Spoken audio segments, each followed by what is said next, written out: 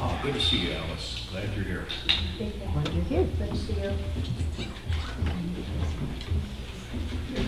All right, glad to have everybody here today. Well, we should have it if you'll need it. It's a little bit more comfortable in here than out there, don't you think?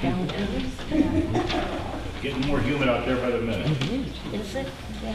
Let's see what we have here today. Sunday school after morning worship, ladies meeting Friday, July 21st. That's at 11 a.m. Next week's July, folks. Church picnic, August 26th. And let's get to our prayer list here this morning.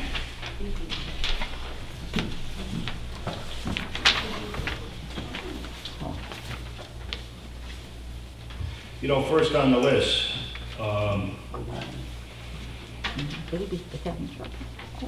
you know, Cody and Lily Johnson had a baby a couple weeks ago. And the baby's really having a hard time with his little lungs and holding down food. And so we need to keep this baby in prayer. Very, very serious. And Reverend Bob Smith, I believe, did he come home yesterday? Do you know? You don't know? Or? I don't know. Yeah, Reverend Bob Smith's been in the hospital for a few days. He fell, didn't break anything, okay, but he was hospitalized.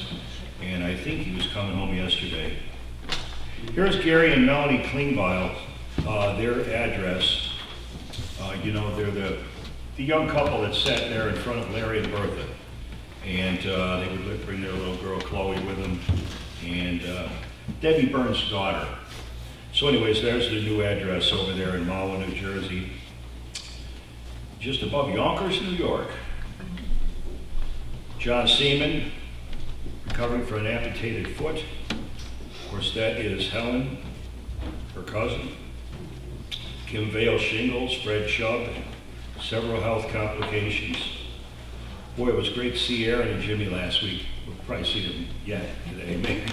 He's working today. Oh, he's working today, okay. But at any rate, that's really such great news. The baby's good, the amniotic fluid's stable. Great answer. Betsy Warmouth is doing good. She's being treated for this lump in her throat. Has as positive attitude as you can have, which is great. Betty Warmouth, difficulty, fluid, etc.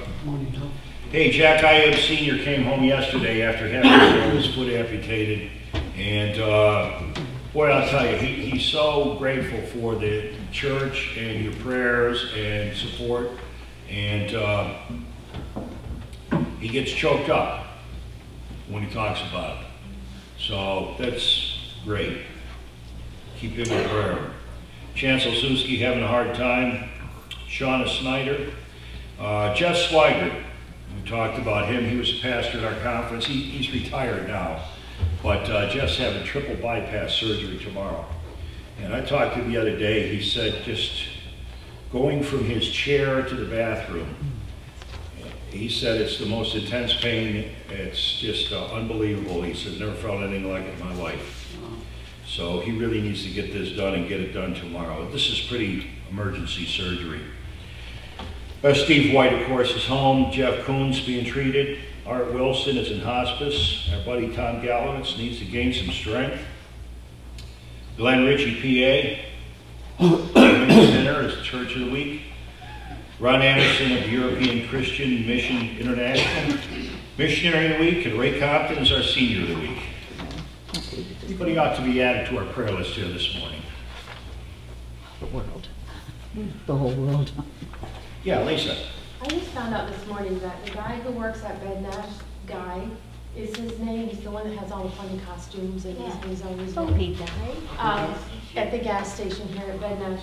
Yeah. There was some sort of altercation where the guy was trying to rob him. Oh. Guy. Yeah. The one up here at the gas station? Sure. Okay, so Jerry Garcia. is that his real name? That's what he says. Okay. Well, I guess there was some sort of altercation and someone tried to rob him and he fell against the tank and his brain bleed now. Oh, really? So he's home, I guess, but he has to go back and be retested. So he won't be working there for a little while. Oh, my goodness. The guy at Bed Nash's, he dresses up like a banana Yeah, whatever the holiday is. He's Yeah. always in the holiday theme. or, he's a real nice guy. It's him, and he, I guess someone tried to rob him. And the gas. They were beating him up, yeah, like he hit his head against the tank, and that's the brain, yeah. All right. Anybody else? The nicest guy you ever meet. Literally. It's amazing. That's where he was this morning. It's Okay. amazing, isn't it? Pardon? That's his It's name? amazing. Pardon? She just said, Yeah, amazing. what Lisa just said, what that guy, Yeah. that man, Yeah. it's amazing. Right here in this little town. Yeah, right. Yeah. Anybody else? Okay, folks, glad you're all here today. Let's turn our hymnals number 41.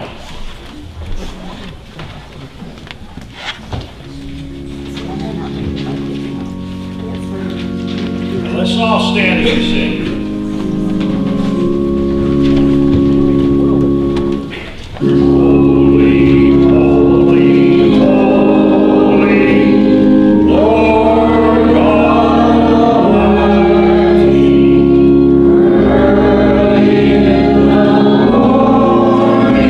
Our sun shall rise to thee. Holy, holy, holy, merciful and mighty, God in three persons, blessed Trinity. Holy, holy, holy, all the saints adore thee, casting down their golden crowns upon the blessed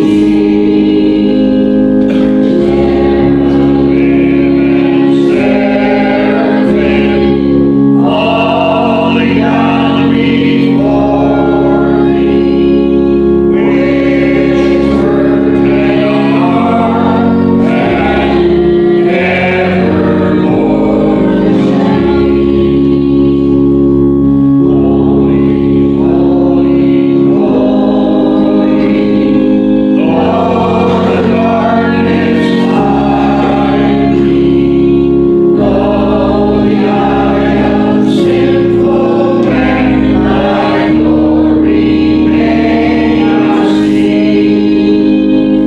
Only thou art holy, there is none beside thee, perfect in power, love and purity.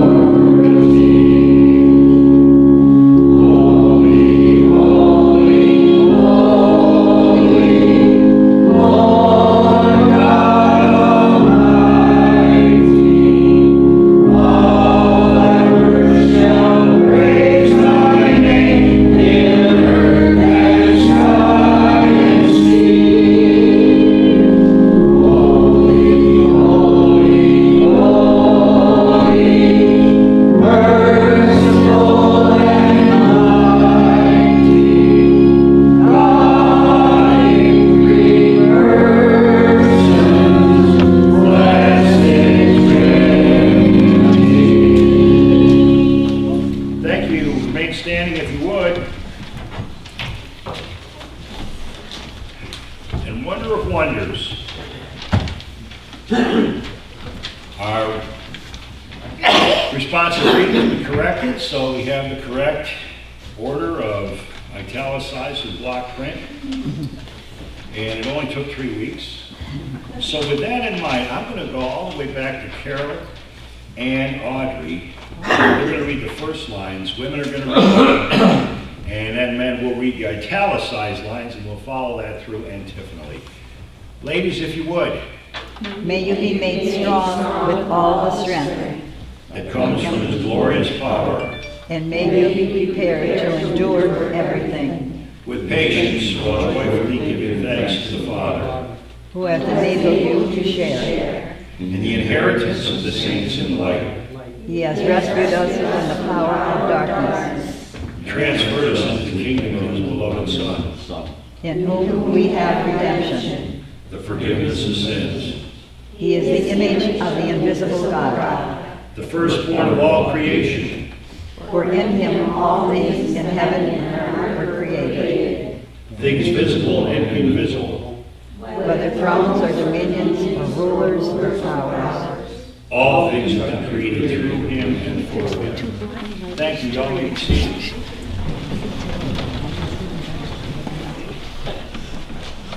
Otherwise, he's in trouble. Yeah, just- Now let's bow our heads, we'll have a word of prayer.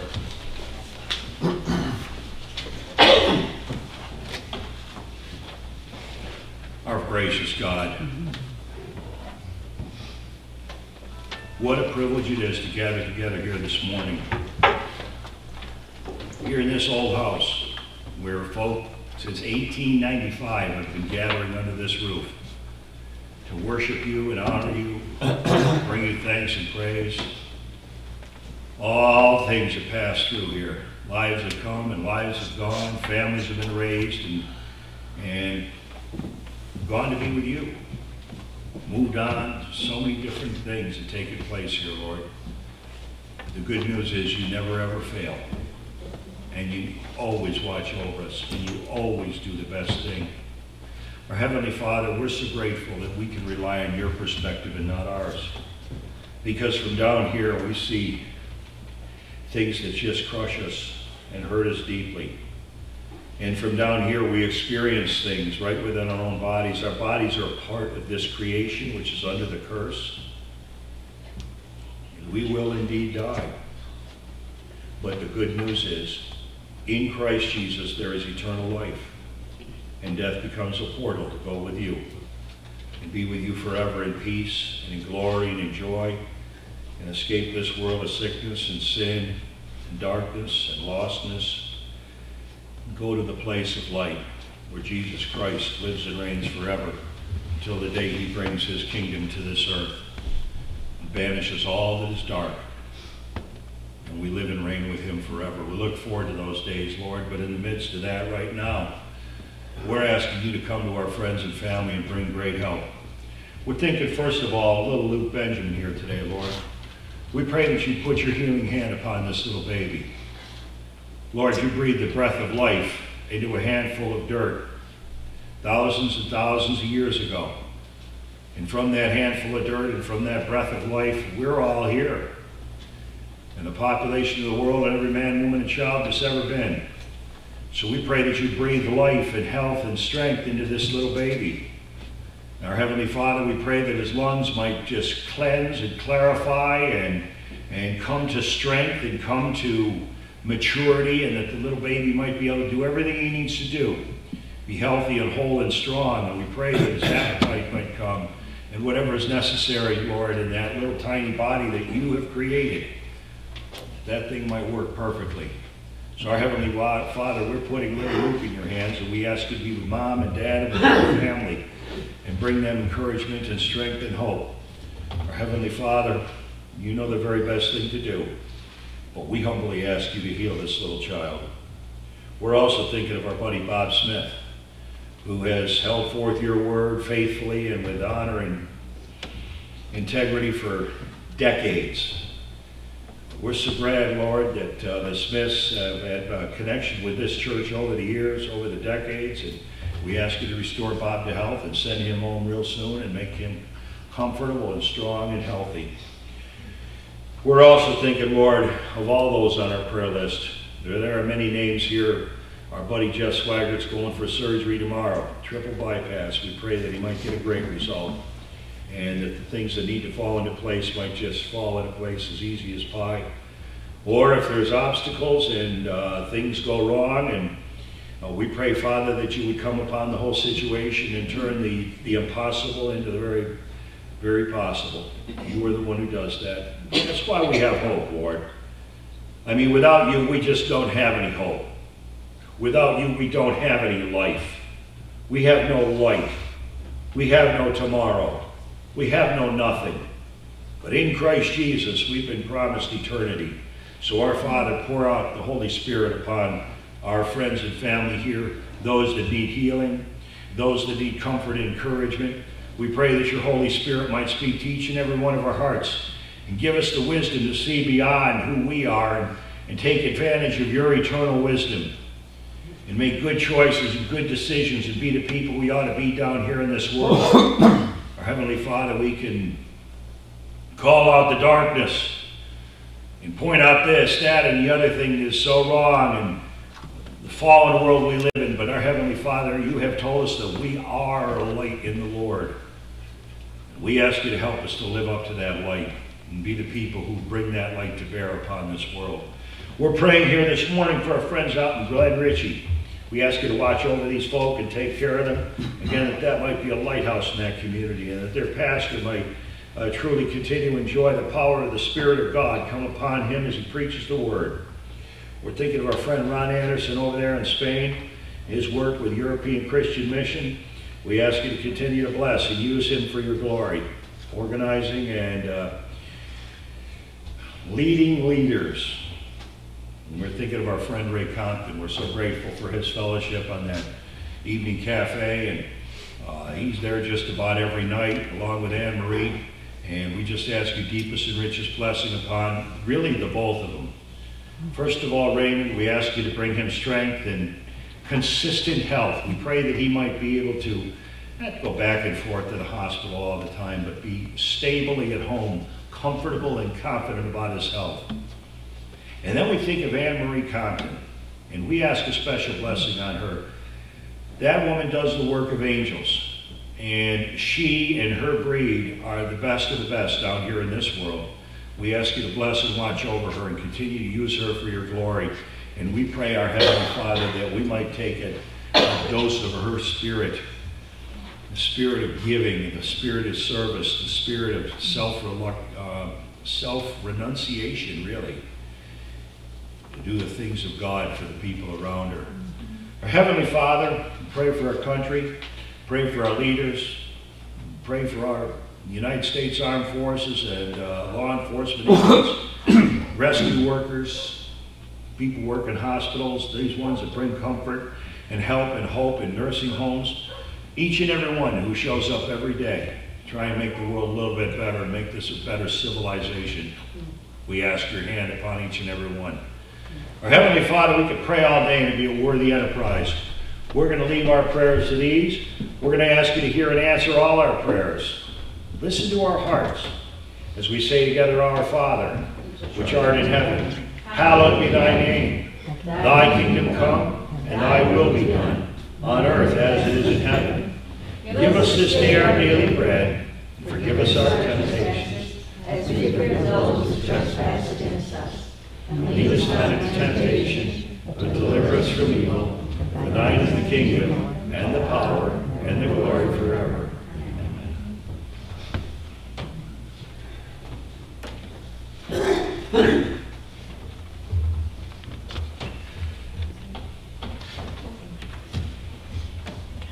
Anybody have a word of testimony?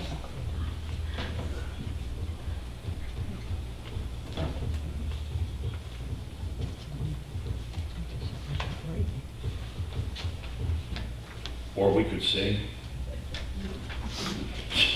When Joyce says yes, let's sing. You know it's Yeah, what I want to do today is everybody turn to 283, and we're going to sing it without music. Oh, For a change. We want to hear you. You can be our choir today. You know this song. It's an old one, and whatever. Who's first to tell us what song it is? what's the number again? 283. Okay? We want to sing all 4 verses. Okay? And let's all stand as we Let's all sing. stand as we sing, okay? We're gonna, and so Susan can sing with us. We're gonna Tell me sing the without music, tell me the okay? old story. Would you be free from the burden of sin? There's power in the blood, You're right. power in the blood. Would you worry for a victory win? There's wonderful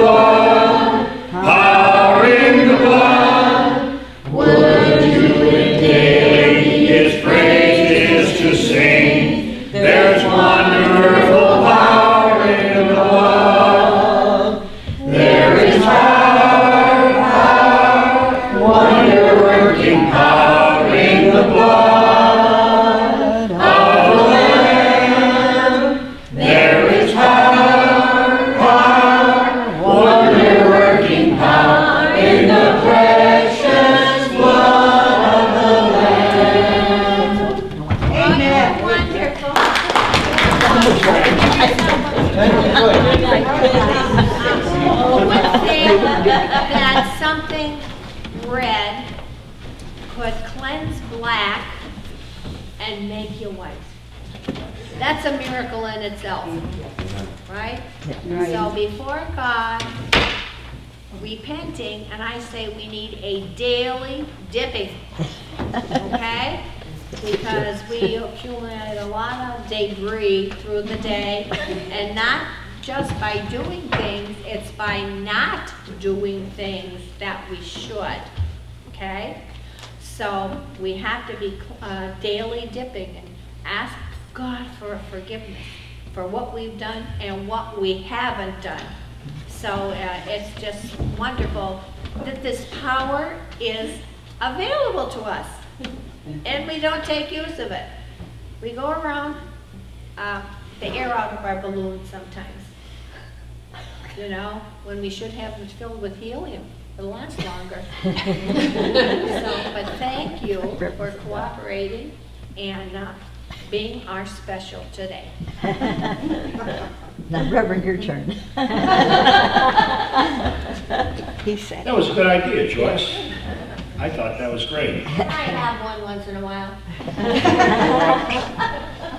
When I first got saved at the Johnson City Church, they used to have a thing they called men's prayer band. They had prayer meeting on Wednesday, but on Tuesday night they had men's prayer band. And it was Paul Southern, one other man used to come to it or two, and a man named Floyd Harvey. Floyd used to live in the house right across the street from here. But when I knew him, he was a 79-year-old man, and we used to sing, they would sing their songs, the 3, 4, or 5 of us, with no music. It was just voices. Floyd had the graveliest voice you ever heard in your life, but it was great. And it was a throwback right here to that. What a great thing. You can look with me if you look, like in your inside left-hand side of your Bible where it says Matthew 3, 1 through 17. We're talking about John the Baptist here today. And I think we'll have a word of prayer before we start. Father, thank you so much for this day and the blessings of it. And our Heavenly Father, you know who we are down here. We're just ordinary folk. But you have chosen to covenant with us. In other words, enter into a personal and dynamic and living relationship. We know you as God, the creator of heaven and earth, the overseer of all things, the sustainer of all things. You've made us to be known you as God. We know you as our Father in heaven, above all things, the Father who takes care of us, looks over us, sees we're provided for, and never ever fails us. We also know you as Savior. You sent your Son into this world that he might reveal to us your saving grace in a way that never could have been done without him. He's revealed you as our King. In Christ Jesus, we have a King of Kings and Lord of Lords who's above and beyond all. And so, our Heavenly Father, when we gather together here, we ask you to come and speak to us, not just as Father, not just as God. You would reveal yourself as Savior. But the good news is you call us friends. And you also call us your brethren. Your desire is not just to be a distant God. Your desire is to be intimately involved in our lives and our career through this world. So our Heavenly Father, we pray that you pour that Spirit out upon us here this morning. Speak to us about the things that are really important, about the things that really aren't. And speak to us about you, that we might order our lives to walk with you here in this world. We'll thank you forever in Jesus' name. Amen. Just read a few verses here out of your bulletin. In those days, John the Baptist appeared in the wilderness of Judea, proclaiming, "Repent! The kingdom of heaven has come near." And this is the one whom the prophet Isaiah spoke when he said, he the voice of one crying out in the wilderness, prepare the way of the Lord and make his path straight. John's clothing was camel's hair and a leather belt around his waist. His food was locusts and wild honey. When the people of Jerusalem and all Judea were going out to him in all the region along the Jordan, they were baptized by him in the river Jordan. They were confessing their sins. When he saw the Pharisees and the Sadducees, the religious elite, social leaders, societal leaders, when he saw them coming for baptism, he said to them, well, you brood of vipers, who warned you to flee from the wrath to come? You better bear fruit worthy of repentance. Don't expect to say to yourselves, well, we have Abraham as our ancestor, because I tell you, God is able from these stones to raise up children to Abraham. And even now the axe is lying at the root of the trees. And every tree, therefore, that doesn't bear good fruit is cut down and thrown into the fire. So I baptize you with water for repentance. But one who is more powerful than I is coming after me. And I'm not even worthy to carry his sandals, John said. He's going to baptize you with the Holy Spirit and with fire. And his winnowing fork is in his hand, and he'll clear his threshing floor, and will gather his wheat into the granary, but the chaff he'll burn with unquenchable fire. Jesus came from Galilee to John at the Jordan to be baptized by him. John would have prevented him. He said, you know, I need to be baptized by you, and you come to me? But Jesus said to him, let it be so now. For it is proper for us in this way to fulfill all righteousness. And he consented.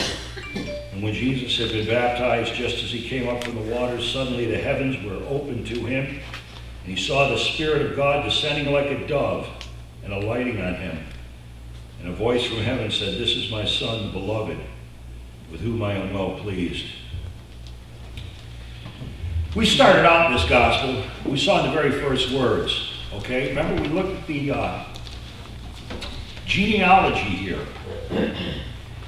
And the very first words of the Gospel of Matthew are the account of the genealogy, the Genesis, remember? Of Jesus the Messiah. All right? Remember what that word Messiah means? Messiah is a Hebrew word that means anointed. Christ is a Greek word that means anointed. Remember what happens when we coronate a king? We put a crown on their head and say, we've just officially recognized this person as our king. In ancient days, they poured oil out of a horn over the head of the person who was to be king. And when they poured that anointing oil over their head, that was a christening. It was a Messiah-ing, if you will. They were identifying him as the king. The first words of the Gospel of Matthew are cultural code words that Jesus Christ is the coming king. And then we went through this genealogy. They keep genealogies for kings, okay? For ordinary folk, it's not as important, but for kings, it's important that you come from the line of royalty, that you come from the line of authority, because it's believed that the hand of God is upon the king and his family. And so Jesus is identified then again as king. The birth of Jesus took place in this way. His mother Mary, remember? The Spirit of God came upon her, and she would bear this child. And what would Herod do? What was his response? Remember? Where's this one who was born King of the Jews? Wise men came looking for him. They said, we saw a star in the east. When they came looking for the Christ, for the Messiah, for the King, the one who would be born King of the Jews, Herod said, when you find out where he is, you tell me where he is. Because I want to go and worship him, but that's not what Herod was interested in, because Herod's a part of this world system, this spirit of Antichrist, this spirit that, how about this word, these words from the first epistle of John. Description. Herod's a living, breathing example of how desperately we need Christ to come. The Apostle John wrote this. We know that we are God's children, and that the whole world lies under the power of the evil one. That's the first epistle of John, chapter 5, verse 19. What's the world's condition from God's perspective? Right? You look down and see, oh, whoa, look at the great progress they're making down on earth. Why, they don't just have a wheel, they have inflatable tires. And they go into there they want. And they get in airplanes that fly through the skies. What a wonder, what a magnificent thing. Meanwhile, God speaks words, and the birds fill the heavens. And God speaks words, and stars take their place. God speaks words, and somebody looks up and they see the moon, and they take a picture of the moon, and there's a magnificent thing there, and it turns out it's the planet Venus. God just speaks, and these things come. We down here, the whole world lies under the power of the evil one. How about God's assessment of the world back in the book of Genesis? You know, Garden of Eden, right? A couple days out of the Garden of Eden, who knows how long? First man ever born on earth, right? That we are told about in the Bible. Cain and Abel. First man born, Cain the murderer. That's the world we live in. The first man born that we know of on earth, his name was Cain. And he was jealous and hated his brother. He said, why don't we go out in the field? And he killed him, his own brother. Book of Genesis in chapter 5, God was speaking to Noah. And the Bible says in chapter 6, verse 5, the Lord saw that the wickedness of humankind was great in the earth, and that every inclination of the thoughts of their hearts was only evil continually. And the Lord was sorry that he had made humankind on the earth, and it grieved him to his heart. And then drop down a few lines later. Chapter 6, verse 9, these are the descendants of Noah. Noah was a righteous man. He was blameless in his generation. Noah walked with God. 3 sons, Shem, Ham, and Japheth. And then it says, now the earth was corrupt in God's sight. That's 1. The earth was corrupt in God's sight. And the earth was filled with violence. That's 2. And God saw that the earth was corrupt. 3. For all flesh had corrupted its way in the earth. 4. And God said to Noah, I have determined to make an end of all flesh, for the earth is filled with violence because of them. 5. And I'm going to destroy the earth, so you make yourself an ark.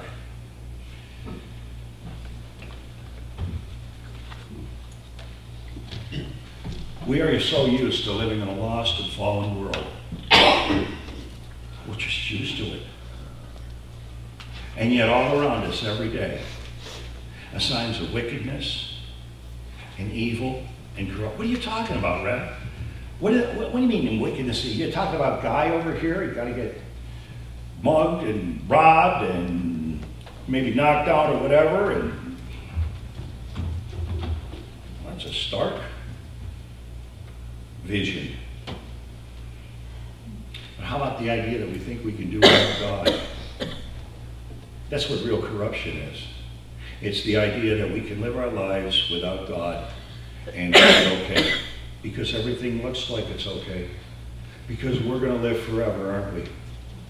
Yeah, we're never going to die. That's always somebody else who dies. It's somebody else that was in the name in the paper this morning. It wasn't ours. It was somebody who lived over there, or somebody down the street, somebody in Hollywood, somebody in Nashville. Oh, how about the submarine thing? It's kind of crazy, isn't it? Stupid. Stupid, you say. Yep. And did you hear about the submarine?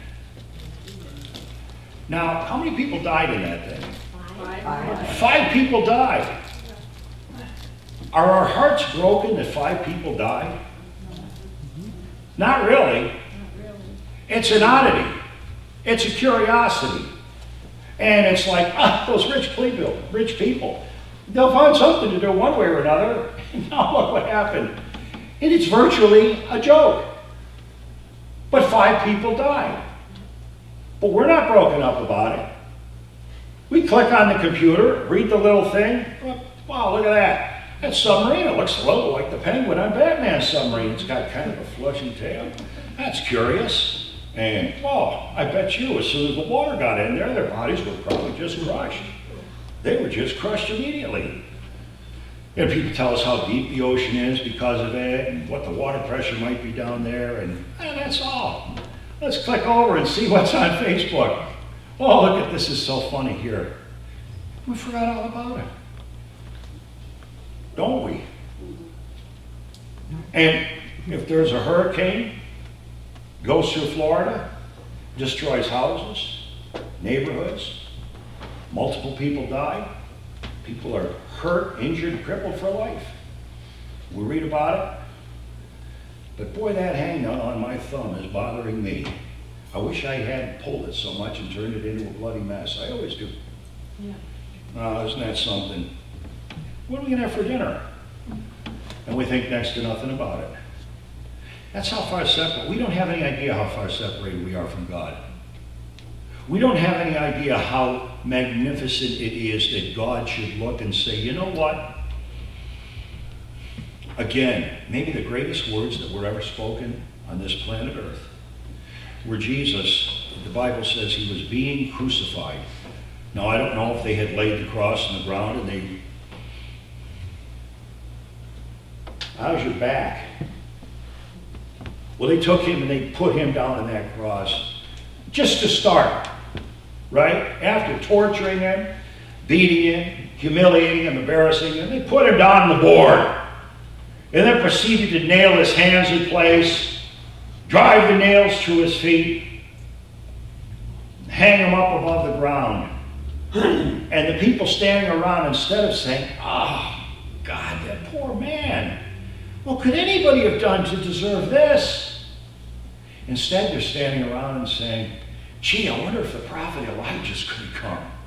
Hey, let's give him, some of this vinegar. You might keep him awake for a little while, and maybe we'll see some more. Let's poke the lion in the cage and see if we can annoy him and bother him a little bit. And Jesus looked down at the people he spoke into being. And this is a little carnival. It's a little festival. Or maybe a big one, I don't know. But this man's hanging off the cross, looking down at all this going on. And you know what he says? Father, forgive them. They don't know what they're doing. That's why we have hope in this world. That's why we, and I quote, and I mean it, have a prayer. Because Jesus Christ has revealed to us the mercy of God that is so all-powerful and devastatingly genuine that he should look down into this world and his assessment is the whole world, New Testament, the whole world lies under the power of the evil one. They think of themselves and not me continually. They don't have time for me. They got time for everything in the world. But boy, to get any time with the people that I love, with the people that I want to spend eternity with the people that I created, that's another story. The good news is we have a king who is merciful, gracious, loving. When Moses went up the mountain, what did he say? Remember when God said, you know what, Moses? Moses was supposed to lead the people to the promised land. And he goes up on the mountain to get the 10 Commandments. And before he even gets back down to the mountain, they said, well, you know what? Let's make a God like everybody else's God. This God Moses tells us about, we don't see him. He's not here. Let's gather all the gold we can get. And we'll make a God out of gold. Because that's the best thing we got down here in this world. And we all worship gold, precious things, the possessions of this world, everything we see down here in this world. And the more we can get, the better we can get. So Moses, who knows where he is? Let's worship this golden calf. And Moses comes down and he smashes the commandments. And he said, lead him to the promised land.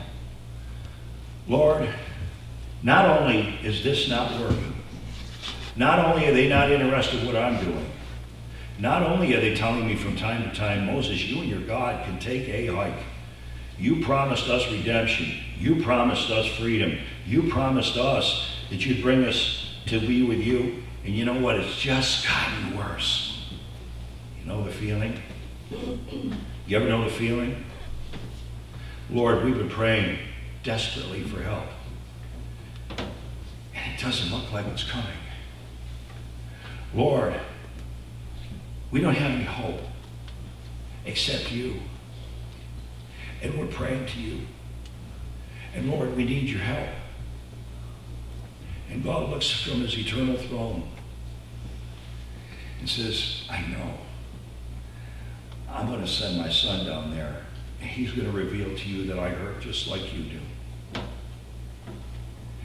And whatever I do, you're going to have to learn that it's the best, no matter what it is, no matter what you think it is, no matter whether you say, Lord, why don't you answer our prayers? You know, like the prophet Habakkuk said, like King David said, my God, why have you forsaken me? Like Jesus said on the cross himself, my God, why have you forsaken me? What did I do wrong? Where did I go astray? Has there ever been a time, Lord, and I'm talking Jesus, not some one of us. We're entitled to doubt ourselves, to be confused, to wonder, to throw up our hands. We don't have much confidence in ourselves when it really comes to it, and we really shouldn't.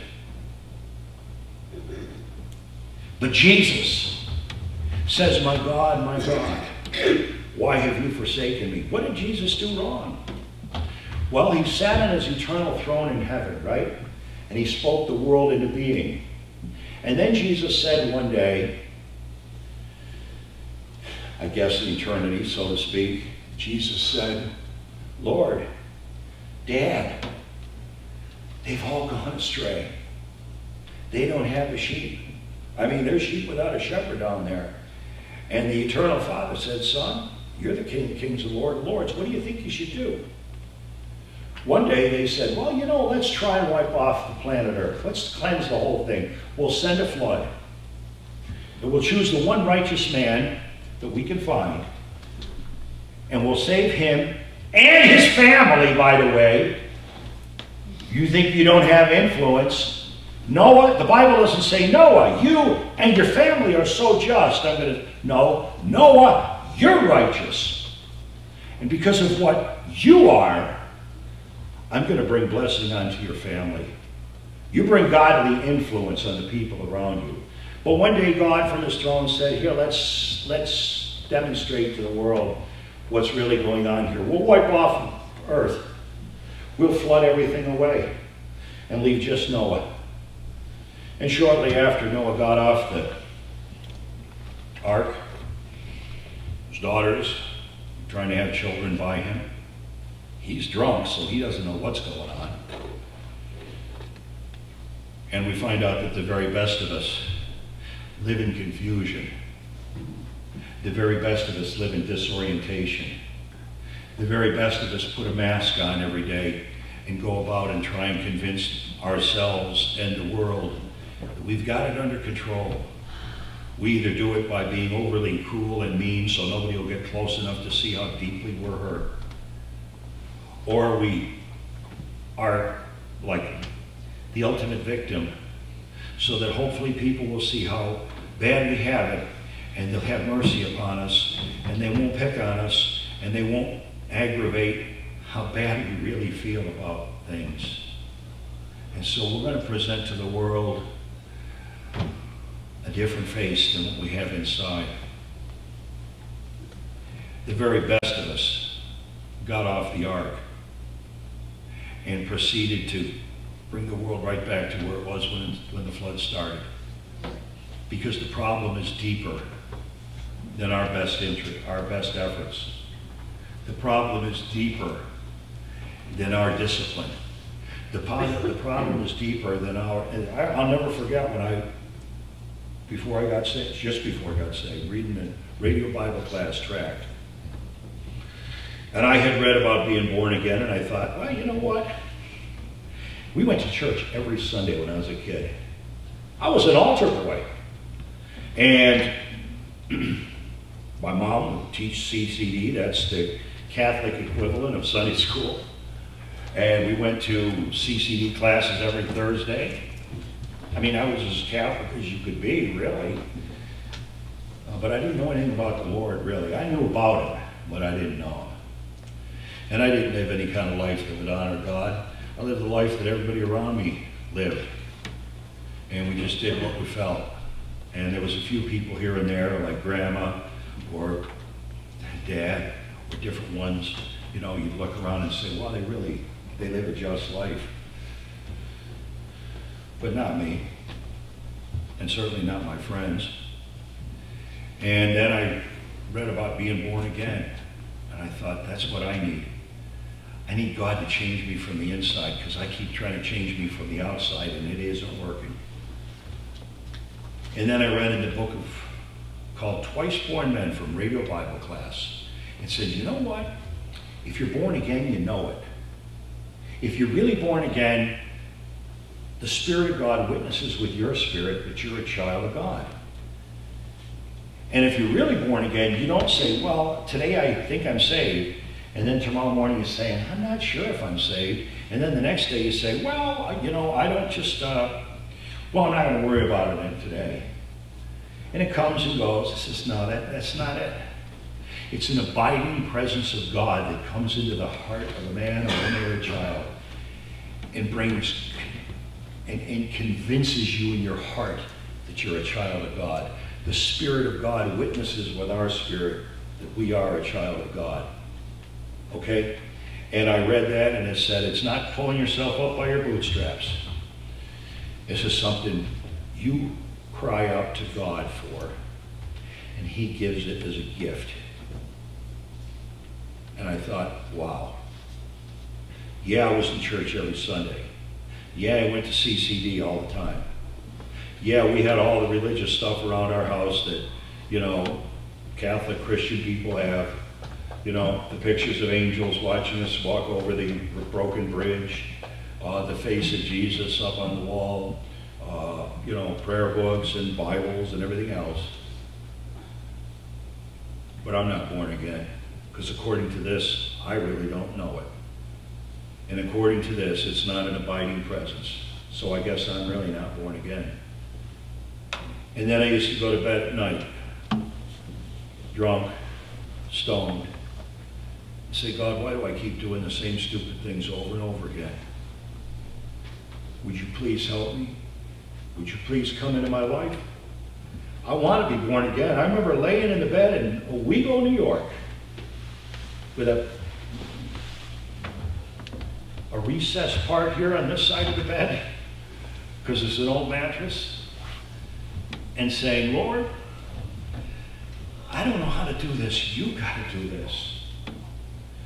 And that's when Jesus came into my life. It was June 14th, 1982.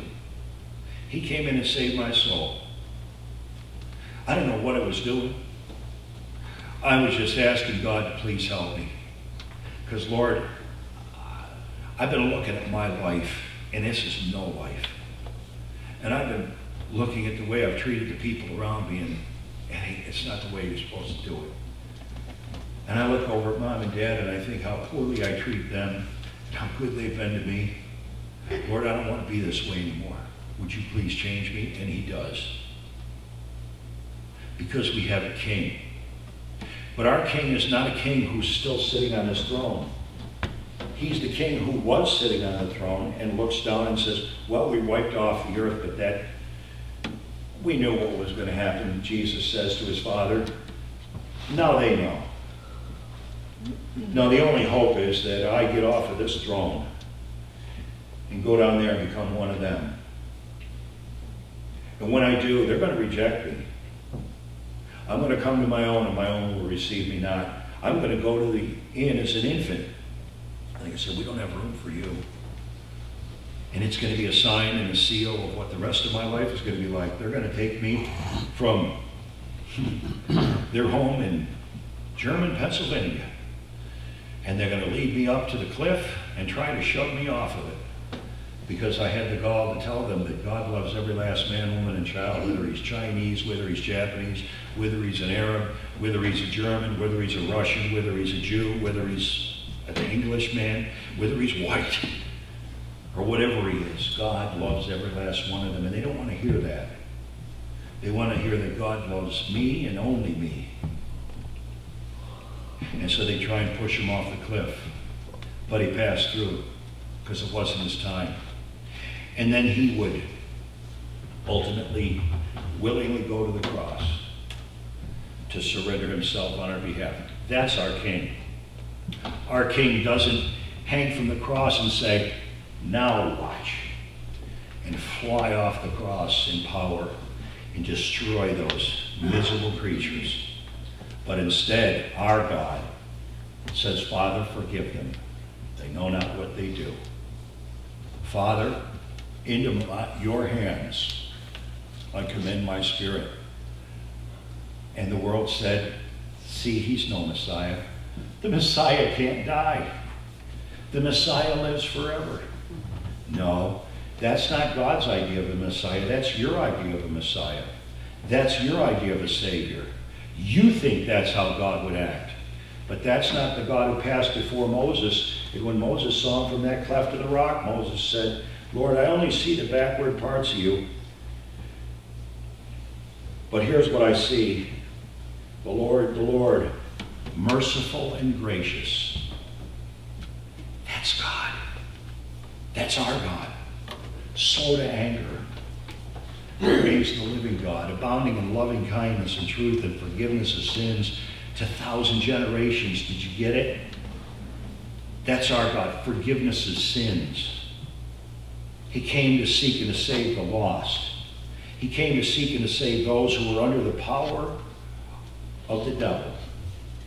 He came to seek and to save that world that is only evil and only corrupt continually. Was it 5 or 6 times? He came to seek and to save the world that all, Paul says, like sheep have gone astray. They've all wandered off. And the Apostle Paul would write and say, God has condemned every single one of us to sin. He has condemned every last one of us to death, so that his grace can be available to every single one. Amen. Amen is right. Amen is right.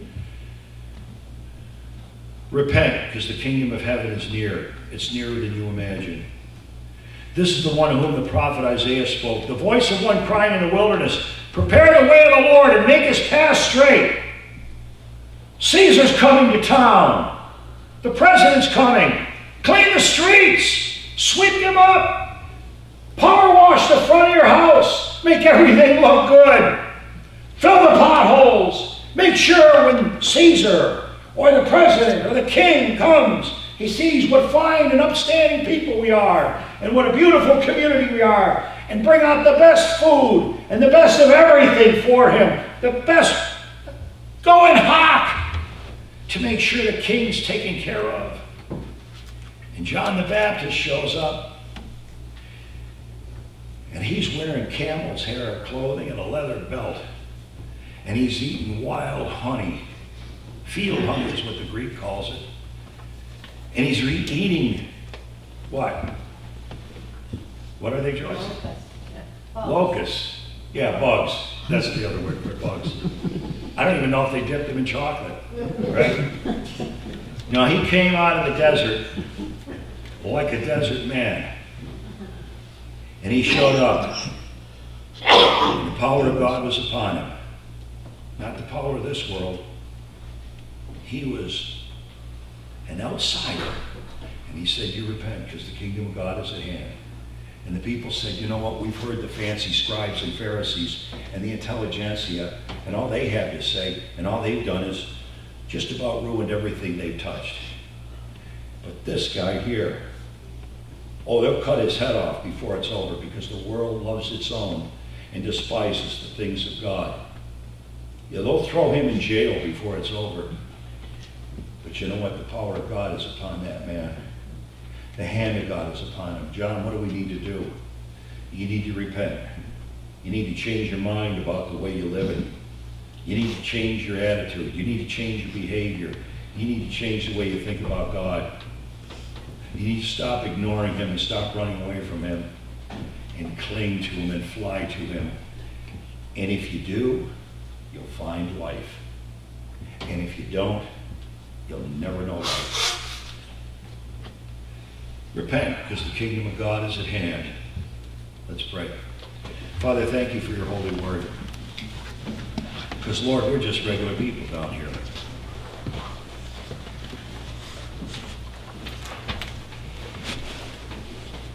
Without you, we have no hope. Without you, we have no help. And you tell us, here's what I want you to do. Come unto me, all you who are weary and are burdened down and worn out and tired of this painful, ugly life down here that we have distorted and ruined from your perspective. But we're so used to it that we don't even realize how distorted and ruined it is. But our Heavenly Father, speak to us about these things. That by the power of the Spirit of God, we might walk with you, be with you, give our families to you, give our lives to you, turn everything over to you, and let you be our God. And we'll enjoy life that we never ever had before. It's all by faith.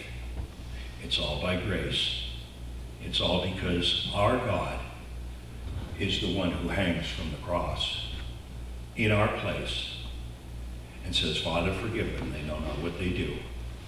Would you please speak to us about these things in Jesus' name? And we'll thank you forever. Amen. Ladies and gentlemen, let's turn our hymnals to 320.